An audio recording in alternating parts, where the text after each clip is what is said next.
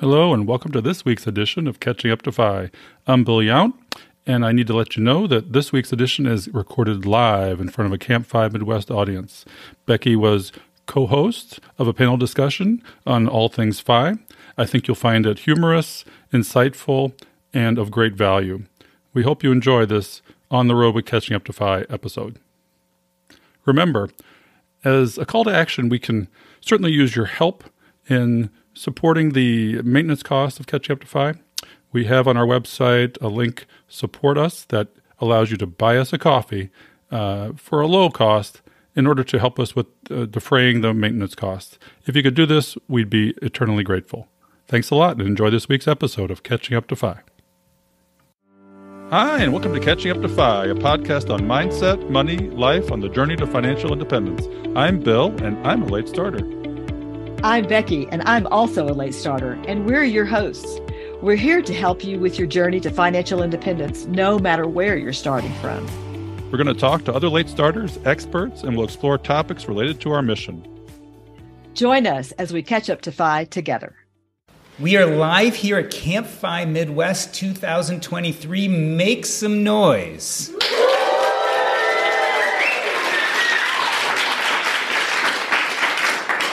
Holy schmoly, that was louder than I thought it was going to be. So this is a TriCast, I guess I'd call it. We have three hosts from three different podcasts. We are going to talk about financial independence here live at CampFI. We have Diania, Merriam from Optimal Finance Daily. Make some noise.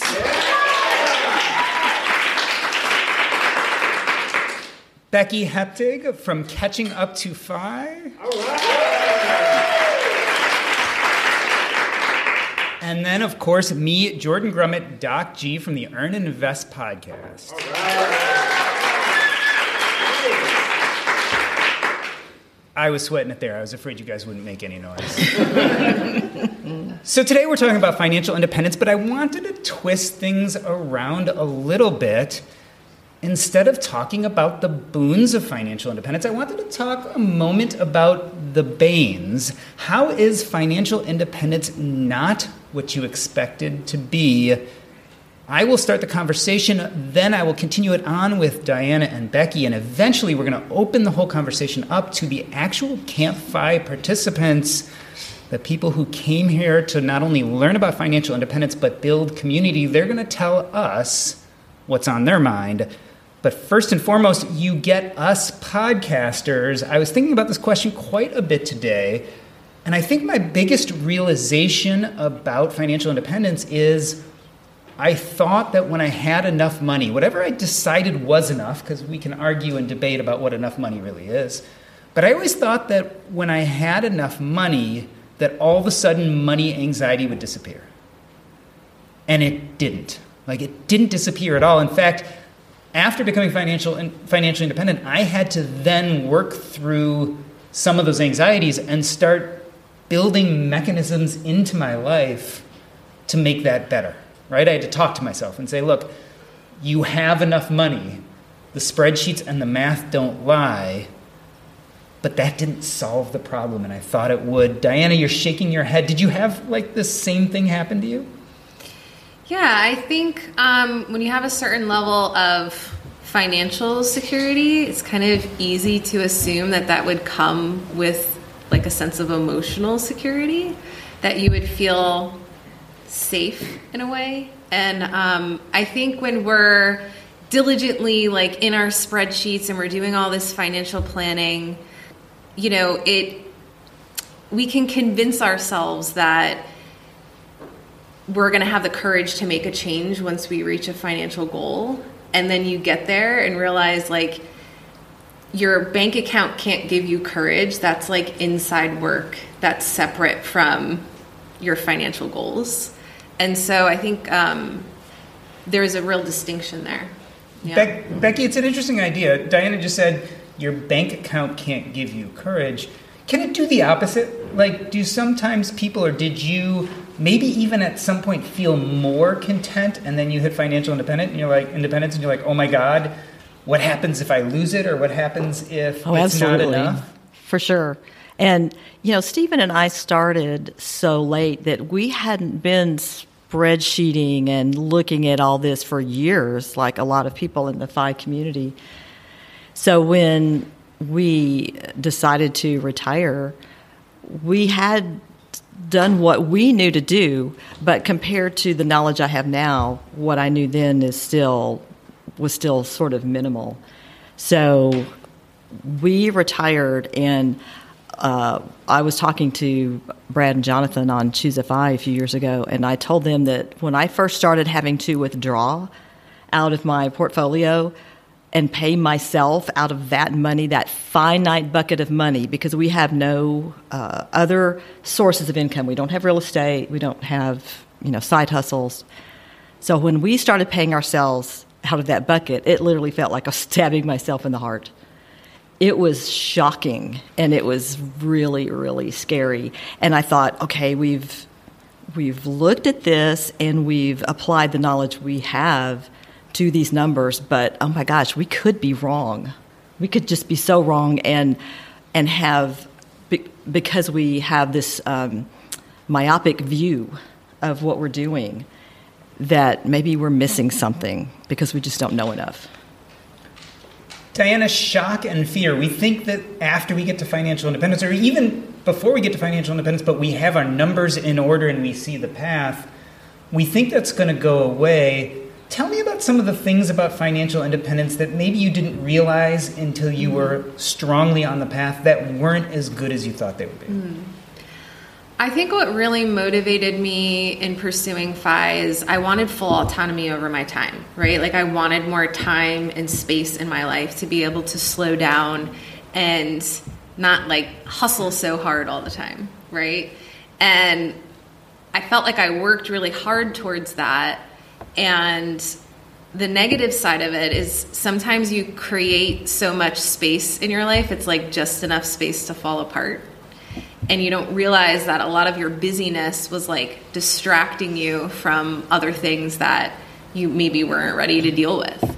And so I think especially anyone with like mental health issues, childhood trauma, a dysregulated nervous system, like those are issues that like money can't necessarily fix. That's like an inside job. And having too much space, I think, can exacerbate some of those issues. Yeah, the quote, money solves money problems, but doesn't really fix everything else. I had the same experience. Like I kind of fell apart when I found out I was financially independent, partially because I didn't know then what I was supposed to do with myself. I just want to hear from the audience, did financial independence ever at any point make you anxious? Like just make some noise if it did. Yeah. Yeah, I mean, so that's at least a third of the crowd. Does that surprise you, Becky? I don't know. Maybe, but probably not really. Because, like you said, we think that money is going to solve a lot of problems. But then, as Diana mentioned, when you have more time to think and to process what's been going on in your life, suddenly you realize, oh, I don't really like this part of it, or there's this issue, but I've been able to ignore it because I have to work 10 hours a day. And so I just haven't even been thinking about it. So, yeah, I think it opens up the opportunity to confront and process some things that maybe we've been ignoring. So tell me, Becky, what form of dysregulation, if you had any, did you start to feel once you got financially independent that you did not foresee? And she's laughing here, and I think it has something to do with maybe one of the audience members. Could be the one in the blue shirt. So the last 5 years of Stephen's career, he traveled quite a bit. And he also worked long hours when he was at home. And I was at home caring for my mom. So we both had a lot on our plate. And I said many, many times, I cannot wait for you to retire and we can be together. We can spend time together. And I would hear other wives in my circle of friends talk about, oh, I really don't want him to retire. because I don't want him here 24/7. And I was like, I can't imagine that. I just can't fathom. I want him to be here. So he retired. We moved away from family and friends and everything we knew because we moved closer to be closer to our kids and grandkids. And so we started over. And we were home 24/7. And we have a lot of hobbies that we do together, like our car hobby and some other things, and, visiting the grandkids. But there are times when I want to go get out of my face. So we're still processing with how do we enjoy being together, but then not be together so much that I don't want to see him, So there's a balance there, and we're still working on finding that. Yeah, it's really a point. Most couples aren't used to spending all their time together because one or both of them are working. I mean, we go through our whole careers. We build our lives together. Some of us have kids or pets or all those things we do together, but not necessarily always home at the same time. It's surprising, and yet it makes complete sense.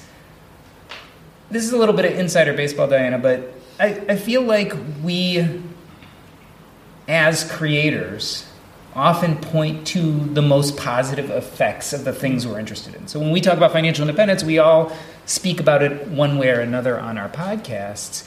And it's easy to talk about all the positive things. Diana, do you think there's, I don't want to use the word dishonesty, but do you think maybe sometimes there's not full disclosure in the people who are creating all this content around financial independence? I just think it's really nuanced, right?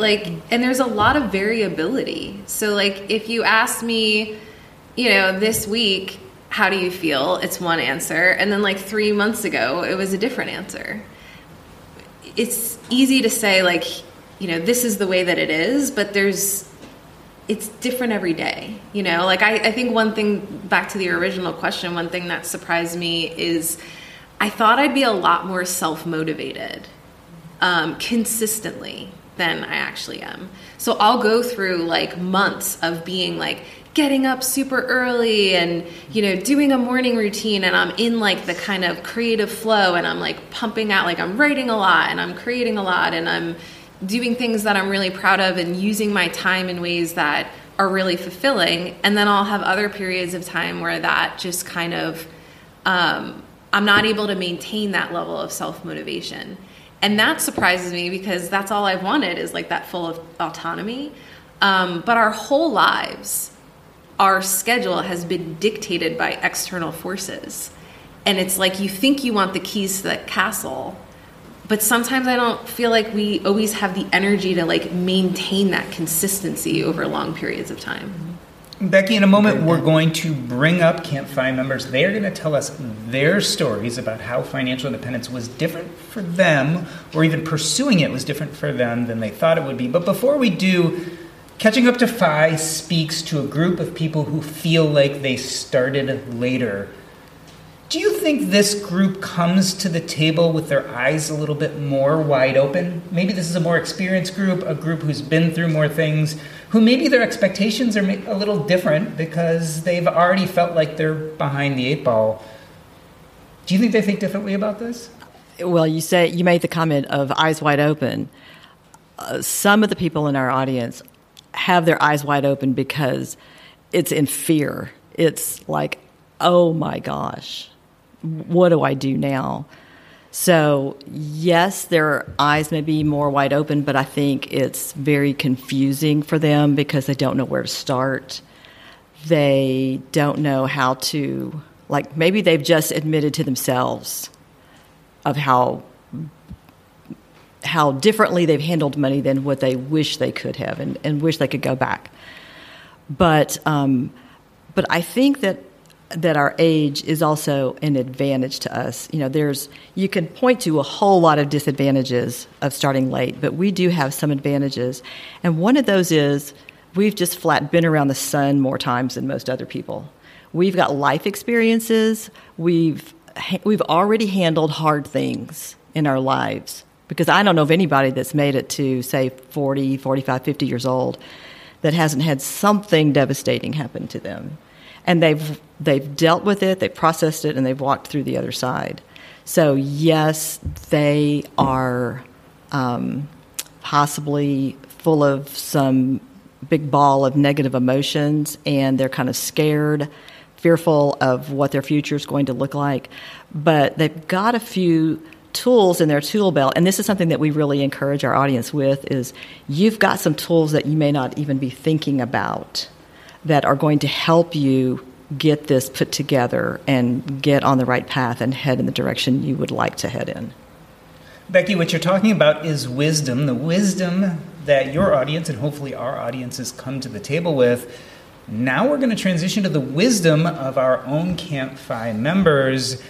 What you're going to hear next is a series of CampFI attendees coming up to the mic and talking about how financial independence was different than they expected it to be. So let's do this. This is CampFI 2023. My name's Parker. I've been pursuing financial independence since I was in college, freshman year in college. And it was different for me because when I got out of college and I had a career in the job that I'm currently in, and I had a stable job and I was saving 75% of my income and I was in a place that I loved, I threw it all away in pursuit of the ideal right now instead of the ideal even in as little as 5 to 10 years from then. I threw it all away, but I also became really intentional about what ideal meant for me on a weekly and a daily basis.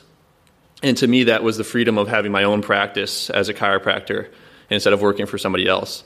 And starting that practice with my schedule and my free time accounted for in the way that I want to finish if I were to retire in 10 years.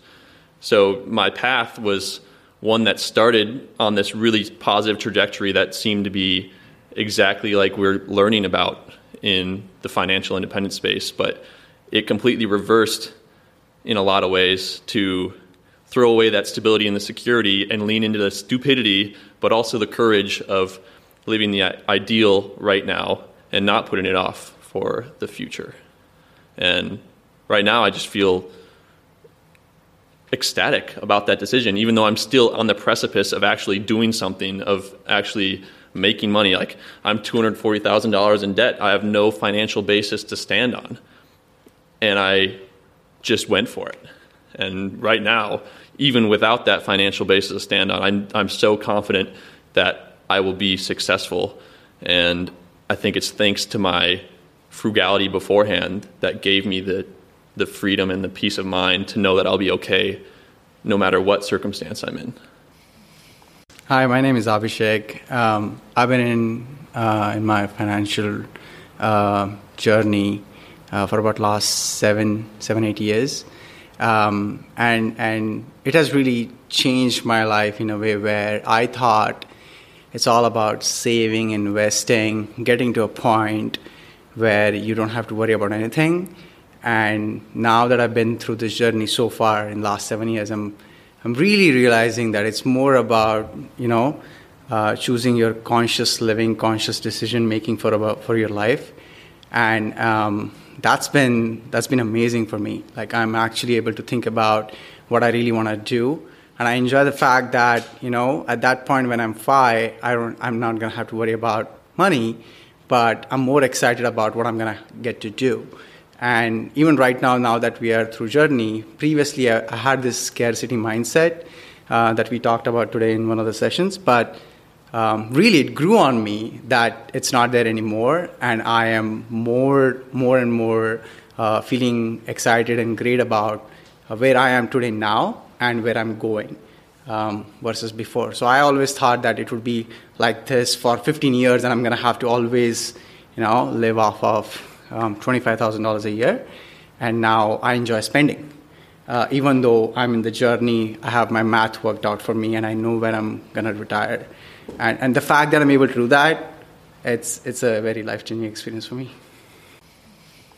I don't think of myself as at my FI number right now, but I've had some milestones like paying off a lot of student debt and then feeling this sense of I've passed this thing, and it felt really, elation briefly. And then I really thought years ago that when our net worth would get to $1 million, that I would either be FI or it would feel really different. And I just felt like, oh well, back to work. and then I thought, well, maybe when my investable assets are $1 million, that'll really be different. And no, it wasn't. And so the number that I've thought I would need for a FI number keeps growing as I do. and simultaneously, like on the same trajectory but the opposite direction, is I've sort of gradually made adjustments in my career and the way I work with my career, where I'm liking it more and doing less of it, so it's a smaller part of my life. And I'm not as concerned as I was about getting to FI quickly now. And that's been the thing that's been surprising for me, is that the concepts are still the same and valuable to me, but reaching it, there's less of a defined finish line, which is confusing, of course. I thought that once I reached a financial milestone, again, $1 million, I think it's in our literature. I thought, well, then I'll just walk away. But meanwhile, since that was going to take a long time, I thought, well, I might as well make this change to my job and this change to my job. And by the time I got to $1 million, I didn't hate my job enough to live on that little amount of money. So that surprised me, because when I got into it, I thought, I'd do anything to leave this job. I'd even live on that amount of money for the rest of my life with insecurity and everything. And so that was a surprise. And another surprise was that I love to connect with people that I've known over my life, and I love to travel on a weekend trip to see someone that I used to know in elementary school or college or whenever. And now that financial independence is one of my major hobbies, and I can't stop talking about it, people don't like that. They feel very insecure. They feel frustrated that I took a trip to see them, and I'm they think I'm showing off, and I'm just trying to reconnect with an old friend, but it's not as easy to connect with people as I thought it would be, because they get jealous, I guess. I mean, it's open to all of us. I don't know why they don't just join, but they say, no, I can't for these 17 reasons, and then I get frustrated, go back to my fancy points hotel, and go on to the next friend. Hi, my name's Stephanie. I think for myself, I first went for financial independence, just wanting to get out of an office job. And I loved learning and listening to podcasts. But I think sometimes with listening to the podcast, you get ideas for do this tactic. And maybe rather than kind of just analyzing myself or what did I really want from life, I just started adding in all these tactics like house hacking, have an Airbnb, things I didn't do, but I thought about the food delivery or being a notary.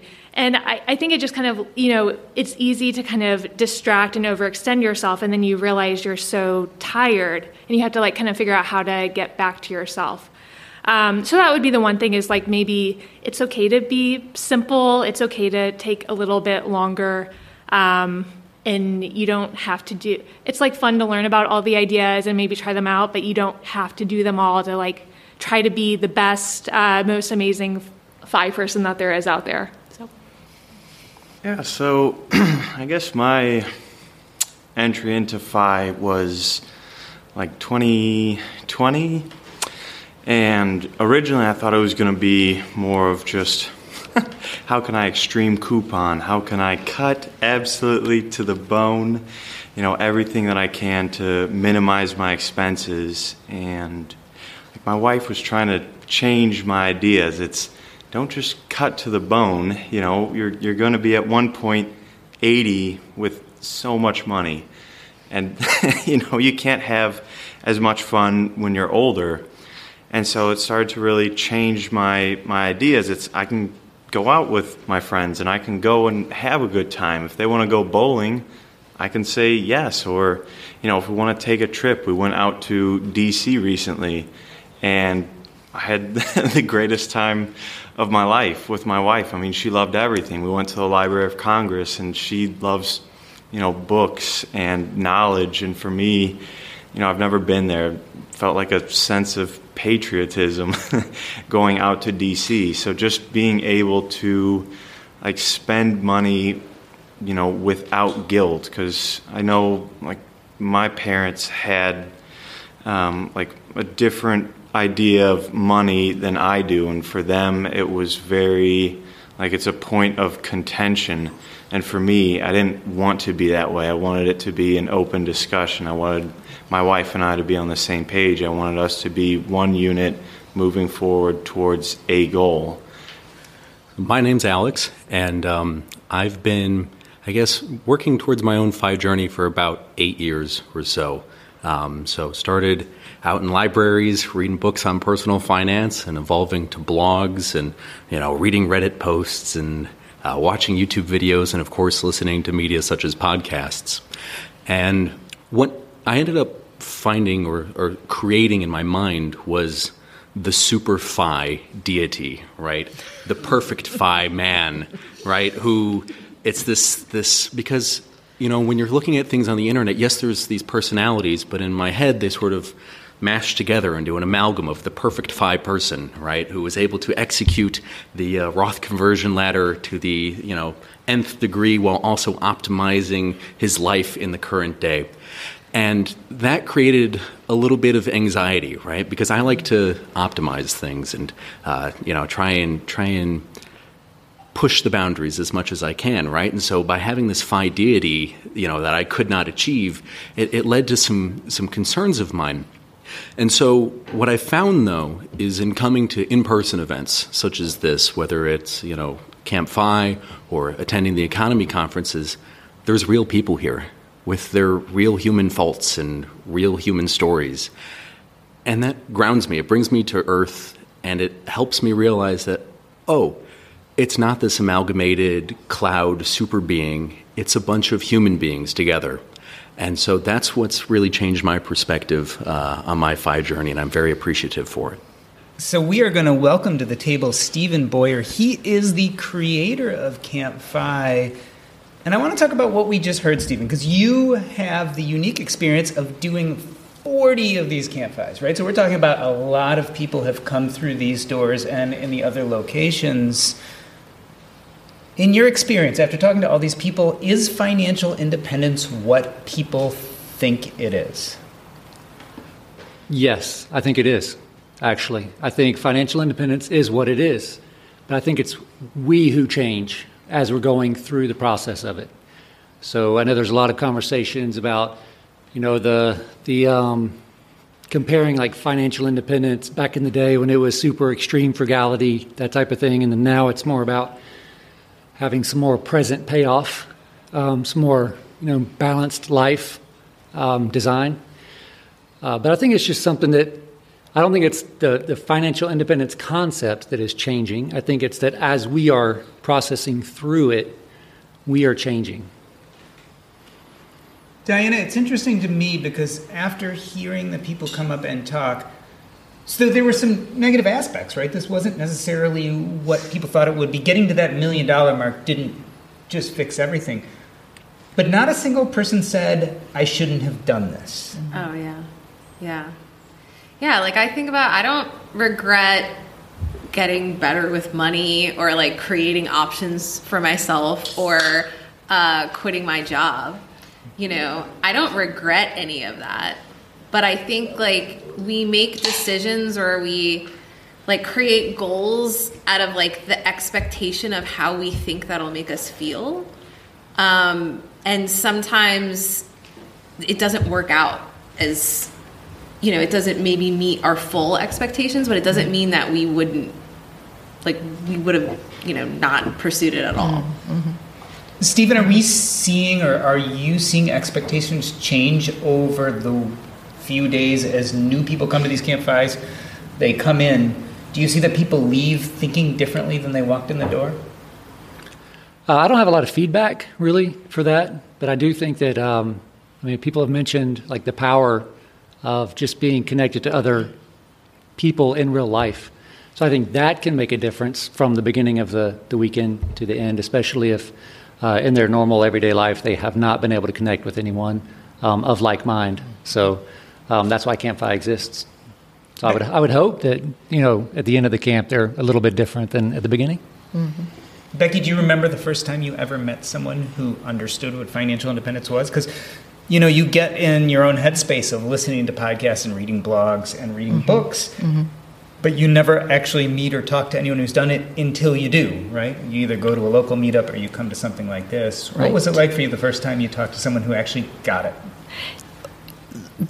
Probably the first time that we were surrounded by a group of people in financial independence, in the financial independence space, was our first CampFI, which was CampFI Rocky Mountain 2019. It was a group of people just like this. And on Friday night, we all go through and introduce ourselves, right? We weren't playing the name game then, but we still went through and introduced ourselves. And I thought, oh my gosh, it's a variety of the things that people were interested in, their hobbies, their passions. And I was just amazed at, you know, this person over here mentioned that. I want to go talk to them about that. Because either I'm interested in that or I like that too. And I mean, for example, Stephen and I connected with Mark and Marge, his wife, because we both mentioned cars. And I was like, you mean there's somebody in here that drives race cars like we do? And I thought, who would have thought? So the connections with the people were so meaningful to us. And then at that point, we were retired, but we were still learning. So I was so thankful that there were folks there that I could talk to about these topics who could help me understand them. And like one of the folks said earlier, after you start understanding and implementing 5 principles, sometimes you feel like you're on an island because your friends or your family, you know, either look at you like you've got 3 heads, or they're like, I don't want to hear it. You know, I don't understand it. I don't think that that's possible, or whatever their opinion about it is. So sometimes you feel kind of alone in these things that internally you're really excited about, and then you have no outlet to talk to anyone about. So I just love that part of the community. We are joined by CampFI attendee Mark Troutman, who a lot of us know from the financial independence world. Mark, one of the reasons I asked this question about the things about financial independence that maybe were off-putting or different or not what you expected is really to get to this idea of burnout. Like, is there such a thing as financial independence burnout? Yeah, I wouldn't say there's, well, at least I have not experienced it yet, and I hope there isn't financial independence burnout. But I would say a couple things in that from the financial perspective, getting to financial independence, which I am, and have been for a while, is the drawdown phase is very difficult, or at least mentally difficult. I also retired from something, not to something. So I would suggest that anyone that is considering retiring fully from employment, think about what you're retiring to. So it took me a little while to figure that out. So that's still a work in process for me.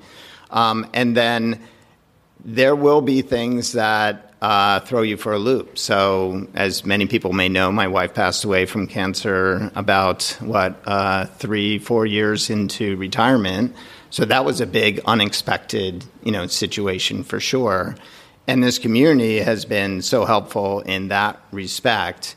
But I would say, I like the idea that the financial independence community is kind of evolving from this very aggressive, like, we're going to save. We're going to get to this point, and everything's going to be, unicorns and rainbows, quoting, Carl Jensen. And that's not necessarily the case. But I think that I'm really impressed with the community's involvement to living a life of balance, the concepts of things like CoastFi, and when we're talking about fulcrums today and leverage in a different realm and the fastest man on the earth. So you'll have to look for the YouTube video of that once Stephen puts that up. But thinking about a life of balance, right? And I like that aspect of it. But as far as burnout, I don't know. I haven't experienced it yet, and we'll see. But I think there is definitely an evolution to everyone who goes through this journey, and it's just a matter of how you manage that evolution. So we're talking about burnout. We've been talking about the banes of financial independence, if any exist. Well, the other side of that is the boon. And so certainly for me, the boon of financial independence, the thing that I didn't expect out of it, especially in the beginning, was the community and support, right? So I didn't realize that there's this group of people who I'd become connected to, which would eventually form the bulwark of my support system. Diana, we've been talking about the banes. Let's talk about the boons. Anything unexpected about financial independence that was just a nice surprise? One of the things I like to tell myself is that I can't anticipate today the opportunities that will present themselves tomorrow. And I think when you have financial stability or financial independence, and time and space, like talked about, the potential negative side of having too much time and space in your life. But I think the positive side of that is that you have the resources, whether it's time, money, or potentially energy, to seize opportunities that present themselves that you couldn't anticipate at the time when you were coming up with your perfect plan. One example I have is, I had never had my sights on home ownership. But when I bought my house in 2018, and it wasn't something I had set out to do. It was an opportunity that presented itself, and I had the resources to seize that opportunity. And so kind of what Becky said about flexibility, I think living this lifestyle almost allows you to be a little bit more nimble and for when those opportunities present themselves. Mm-hmm. Mm-hmm. Jillian Johnsrud talks a lot about mini retirements. And I think that's a way that we can build in some of that flexibility.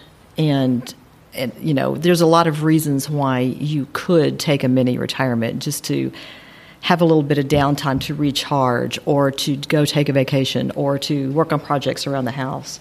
But if you have stability in your financial life, then it just gives you so many opportunities to try something that you might not otherwise be able to do. Becky, anything on your mind that you're like, wow, I didn't expect that, and it's kind of really added to my life? Absolutely. One of the things that we've learned in being financially independent and being retired is that you need to be flexible. You enter retirement with a plan. I wouldn't suggest that anyone enter retirement without a plan, but then you also have to know that it's going to change. Just like everything in your life up to that point hasn't gone exactly the way you think. So I love the independence that it's given us. We've actually recently figured out a way to pull some of our assets forward without feeling like we're jeopardizing our older self, so that we can enjoy some of the money now while we are in what we call the go-go years, while we're capable and want to do things. And we had that planned out, that we would be doing X, a lot of X and a little bit of Y. And it turns out that it's turned around the other way because of the connections and the friends that we've made. So we thought we would be doing some travel and a lot of cars, and now we're doing a little bit of cars and a whole lot of travel because we're traveling with friends, and to me, there just isn't anything better. Mark Troutman, do you need to be financially independent to embrace the financial independence mindset? No, I don't think so. I think that once you start to, and we had some conversations today about that just, as we were walking around and just in our free time, that I think as you build a financial backstop, you get a lot of the benefits of financial independence in that you can be individually minded. You can decide that maybe you don't want to do that thing that your company is asking you to do. They may say, oh, you need to cancel that vacation and stay and work. And you can say, yeah, I'm not going to do that. And I've pulled that trigger quite a bit. And it's kind of like the J.L. Collins FU card kind of concept. And I found that once you get the financial wherewithal behind you just to be able to make those decisions, it's almost like being financially independent without never having to work again. So yes, I think there are a lot of benefits on the road to financial independence, almost as much as the benefits that you get once you get there. Becky, do you wish you found all this earlier? Oh my gosh, yes. Absolutely. People talk about the concept of, if you're a married couple, of live on one salary and bank the rest. I'm like, where was that when I was 20? But, you also have to know yourself. And I know myself well enough to know that if I had been presented with these ideas earlier, I'm not sure I would have listened. I just was in a place where I couldn't look down the road that far, that what I needed to be setting my older self up for was too far down the road for me to even conceptualize it. So in a minute, I'm going to ask Diana and Becky about their final thoughts about this conversation today. But what I take from this conversation is this idea that financial independence, just like almost everything else in life, won't be exactly what you think it is, right? There's going to be some unexpected banes, things that you are less pleasant or didn't think were going to happen that do. And then there's also these unexpected boons, ways of living that you never imagined could be. But ultimately, what I get out of this is the community will serve you in both cases. And maybe that's really the unexpected benefit of doing all this, is it binds you to like-minded individuals who end up being the bulwark of your support. And maybe that's the real secret that we don't often talk about. Becky, takeaways from this conversation, anything you pull from it? I think that, like I said earlier, that you need to be flexible and have some expectations, but the world's not ending if things don't turn out the way you want. Because even before, like in our case, we lived a lot of married life before FI, and our life was already like that. Things don't turn out the way you want. But when you have a community, then you've got someone to lean on. There is a subset group that that Stephen and I and several people here at camp are a part of. And we were talking, we came early, spent 2 or 3 days here in Minnesota before we came to camp. And we were talking about how much we feel like family. And I said, you guys are I can call you at 2 a.m. if I need to, even though you don't live down the street from me. And they have already helped Stephen and I walk through a personal tragedy that we've had in our lives. So the community means so much more than learning about money. Diana, final thoughts? I think we all kind of evolve in our relationship with money. Like, I think a lot of us resonate with that starting point where the question is like, how do I increase my income and reduce my expenses and invest the difference? And what's my FI number? And how do I get there faster? Like, those are the questions that consume us when we first get into this. And then I think it kind of evolves into some harder questions. Like, how do I want to spend my time? What do I want to create? Who do I want to spend it with? And those questions are harder to answer, but they're worthwhile. And so while, it may not feel warm and fuzzy all the time, I think it's a really worthwhile endeavor. So yeah, I think that's really what I got out of it. This has been a special presentation of the Earn and Invest podcast, Catching Up to FI, an Optimal Finance Daily. CampFI Midwest 2023. Say goodbye.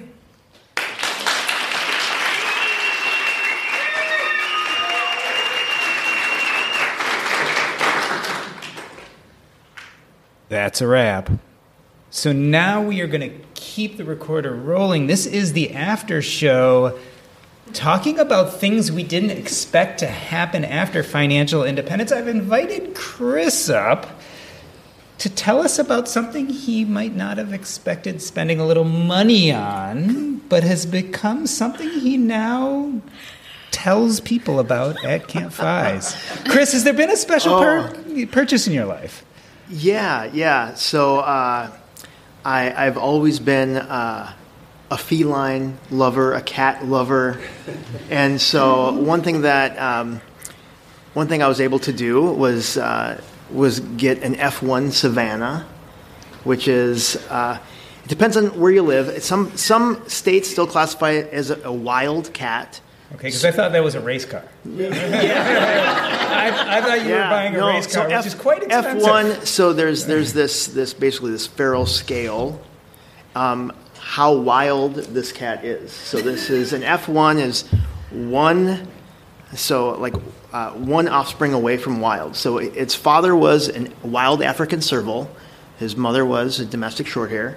So in some states, they're kind of like Chris here. That's right, kind of like me. But again, it's one of those things where I never would have spent the money on, because they're very hard to breed, and often the fathers are sterile, so it's hard to breed. So they are somewhat expensive. But again, one of those things where I never would have been able to buy one without, again, this journey that I was on, starting back, I think.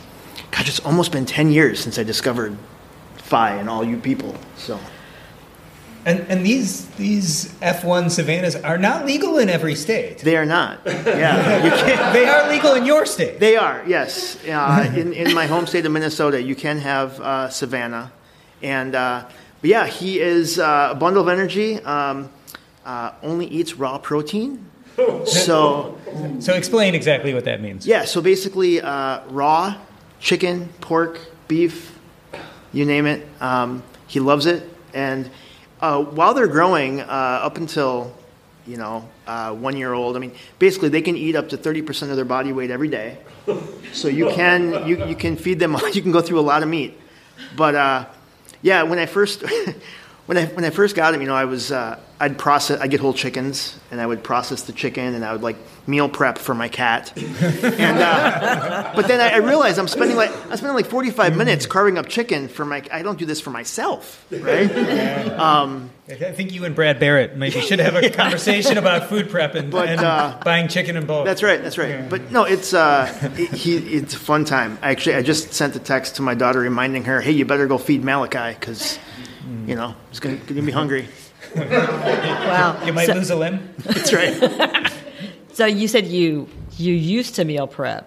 So I still do. I just don't spend as much time. I'll do pork loins now, where it's just a lot easier just to cut up the carving up chicken is a lot of work. Wow. Okay. And any other unexpected purchases? Anyone buy something once they were on the path to financial independence or financially independent that they never thought they would?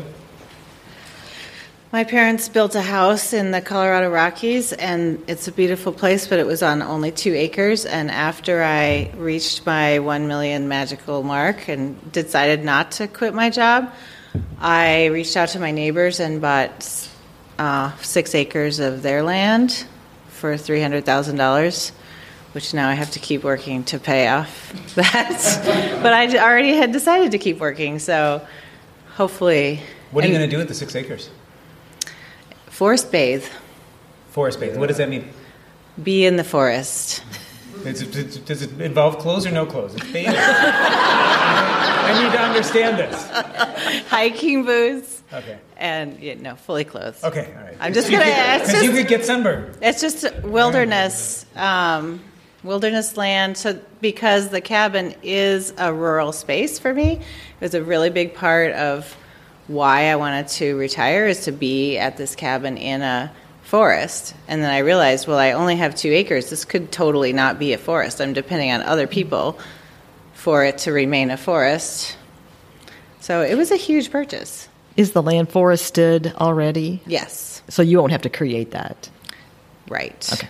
It's been totally unmanaged for my whole life. I've lived next to this forest, and so it's got huge timber that's down. In fact, this year I spent $30,000 just getting a little bit of the forestry done. Anyone else? Last chance. Talk about a purchase. Talk about anything before we close this up. My less than frugal purchases were a used RV and just this week a $5,000 bike. Which was it used too? No. Because with the RV, at least you can say it was used. So then it's fine. That's my defense. Then it's fine. Yeah. I never would have thought I would ever spend that much money on the What bike. kind of bike? It's a carbon fiber racing gravel bike, and I love riding it so far. Yeah. So you would say that the purchase, even though large, has value for you? Oh yeah. I have no mixed feelings about it. It just feels weird compared to like the 2019 version of me would be shocked and shouting Mortified. and really upset. Yeah, and I'm not the same person. Yeah. All right. We're good. Recording's going off. Thank you. We hope you've enjoyed this episode of Catching Up to 5. We would appreciate it if you could leave a 5-star review so that our message can reach others. We are not lawyers, financial advisors, accountants, or tax experts. Please consult your own professional advisors before making any important decisions. Our content is for entertainment and education purposes only. We'll see you next time on Catching Up to 5.